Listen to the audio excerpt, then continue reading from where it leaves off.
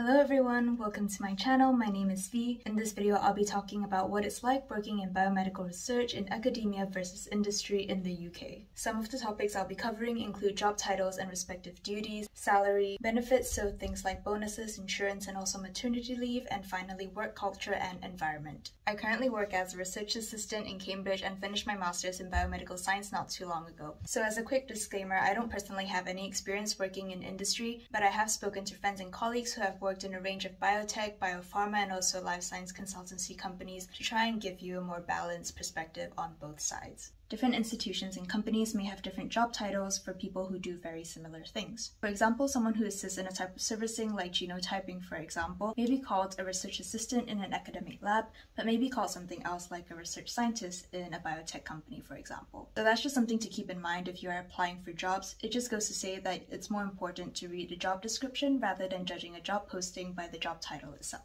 So in this video, I'll just be using the more generic job title names. So first up, we have the research assistant. This is someone who helps out with experiments in the lab and data analysis if needed. I actually made a more detailed video on that, which I'll link up above in the cards, where I talk about what it's like being a research assistant working in academia. In academia, a research assistant tends to work very closely with their direct supervisor or line manager. You tend to follow direct instructions to do the necessary experiments that is needed for your project. Experiments can range from tissue culture, mini-preps, maxi-preps, cloning, and sequencing, but this usually just depends on the type of research that you're working on. In industry, depending on whether you're working in a smaller biotech company or a larger biopharmaceutical company, your role as a research assistant might differ a little bit. Generally speaking, a company is often divided into groups along the pipeline. For example, there may be one group working on target discovery, another on target validation, another group on drug screening, and there may even be a team dedicated to just generating knockout mice. Usually, the larger the company, the more specialized the different groups. As a research assistant, you'll most likely be providing a service to another research group within the company.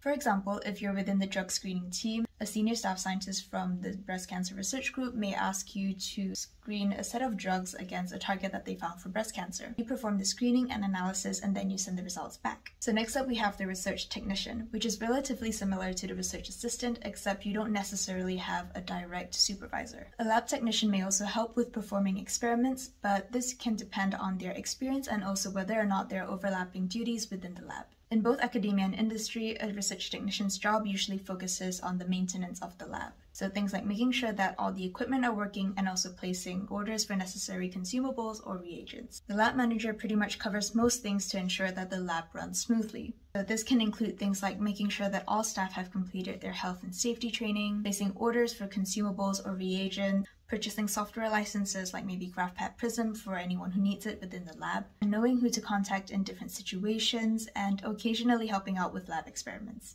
And next is the PhD student. As a PhD student in academia, lab funding plays a huge role. If your group lacks funding, it's an extra hurdle if you're trying to do experiments. You may not have the reagents or consumables or even the right facilities to give you the best results. If your lab has the money, that's just one less thing to worry about. And also depending on whether the fact your PI likes taking on PhD students, their funding, and also the timing of other applicants perhaps, you may or may not be the only PhD student in that group at that period of time.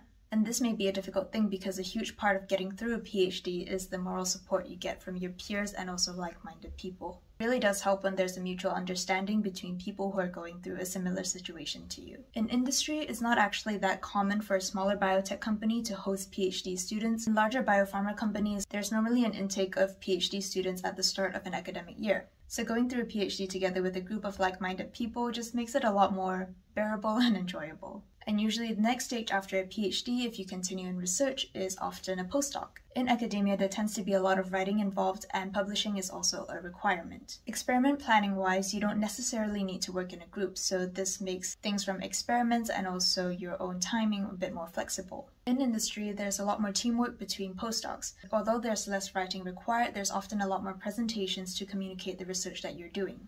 Publishing is not always as urgent compared to academia, but this differs from company to company. The next few positions are of a higher rank and are usually people who have completed a PhD and have had years of experience. So these are the research associate or staff scientist, senior research associate or senior staff scientist, your PI, so principal investigator, and finally the director of a faculty or department. What is pretty much the same between both sectors is that there is a clear hierarchy. So usually the higher position that you hold, the higher the salary. And you also tend to hold more of a managerial position, meaning it's less hands-on in the lab and more planning for the research and also securing grants. It's also worth mentioning that there are a bunch of other people involved, but I mainly elaborated on the ones that are directly involved in the research and development team.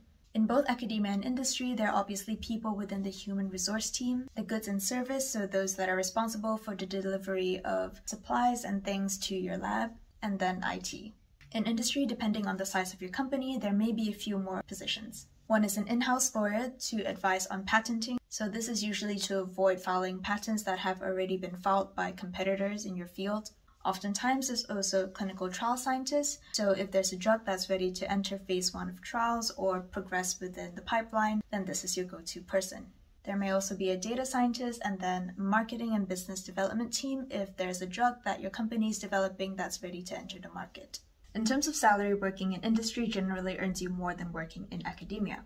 In academia, your salary does not increase a lot even with higher positions. For example, you may earn around 25 to 30k a year as a research assistant, which is one of the lower grade positions. And this does not increase much even if you are a postdoc, where you earn around 35k a year.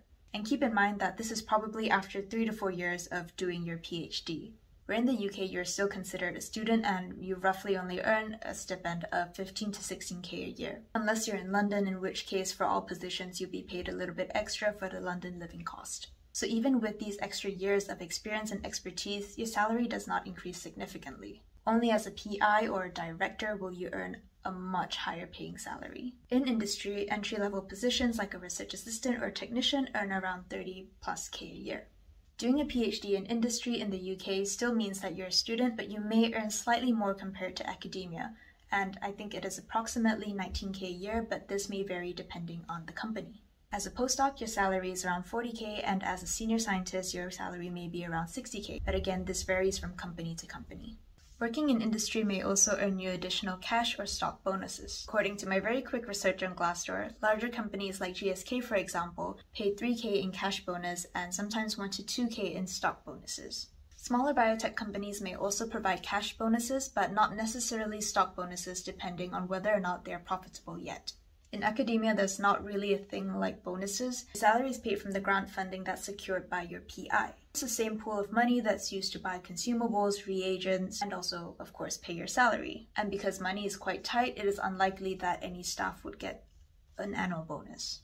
Aside from cash and stock bonuses, there are also additional benefits to working in academia or industry. Annual leave at the university I work at is actually pretty good. It's 33 days, excluding public holidays in the UK. Oftentimes, a lot of universities will also subsidize housing and transport. So for example, a university may actually own a number of properties within the area. And in my case, the university actually subsidized around 10 to 15% of my rent. There also tends to be cheaper bus passes, or sometimes these transports are free. And because Cambridge is pretty much a cycling city, they often offer free bike repair services. In industry, you get different benefits like health insurance, so this can cover your visit to the dentist or even get you a cheaper membership at the gym. There are often better pension schemes compared to academia, and as mentioned before, there are often also cash and stock bonuses. And the last point that I'd like to touch on is that maternity leave is often more supported.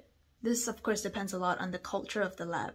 And although there have recently been paid paternity leave before and after pregnancy included in funding applications, there's a lack of continuity in paternity leave policies in universities. And this often causes a lot of ambiguity, especially for women. In academia, you're often rewarded for working very long hours and producing very good data and results, especially when you're a PhD or postdoc, which is usually the age or the point in life that a number of women tend to want children. There's often a lot of uneasy tension and guilt between wanting to put in time and also care for your work and your children. And even in today's society, women are found to shoulder the responsibility of raising their child.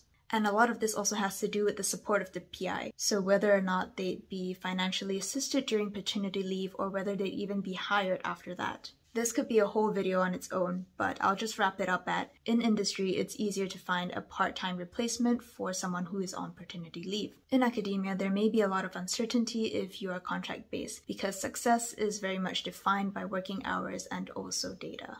Finally, on to work culture and lab environment. Working hours tend to be a lot more flexible in academia, as long as you meet your minimum working hours, which is usually around 37 to 40 hours a week. When you want to come in is usually up to you, but this is of course dependent on whether or not you're working under a supervisor. In industry, it tends to be very classic 9 to 5, but this of course depends on the company. In academia, you also tend to have a lot more control over the direction of your research project. You come up with your own hypothesis, design your own experiments, and generally set your own deadlines, of course while still producing enough results by the time the grant ends. In industry, you often do research that contributes to the company's bigger plans, so you're usually often told more or less what to do. Another point is that in academia, it's often less strict in the labs, and I mean you still wear lab coats and gloves and whatnot, but a lot of the time people just walk in and out of the labs if they want to check on their experiments, and that's completely okay. In larger biopharmaceutical companies, for example, they might be a lot more strict about this, especially if you're dealing with more fragile cell lines like stem cells, for example, or dealing with really expensive machinery like mass spectrometry. So that's it on this video about biomedical research in academia versus industry. I hope you found it helpful. Please like and subscribe if you're interested in all things biomedical science related, whether it's university or job applications, lab experience, or even vlogs. I try to cover a comprehensive range into life as a biomedical science researcher. So I'll see you in the next video. Bye!